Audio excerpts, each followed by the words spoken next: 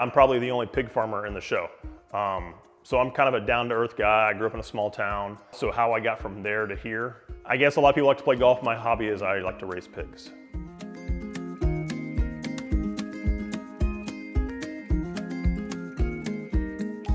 Started my company 18 years ago. We were a lot of higher-end remodeling, and then 5 years ago we started building houses.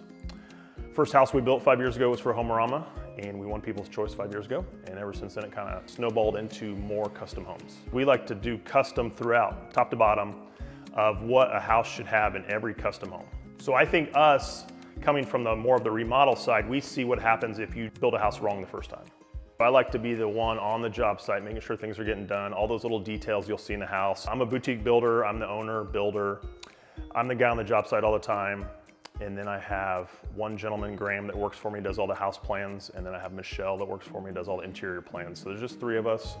We feel like every house we build is unique and different and cool, but definitely this is one that we've put a lot of time in. We're the only ranch in the show. We did a large ranch. The first floor is 3,400 square feet. We have a master, and then we also have a guest suite as well. Please come out to Home-A-Rama and come see our work. We love to show it off, meet the team.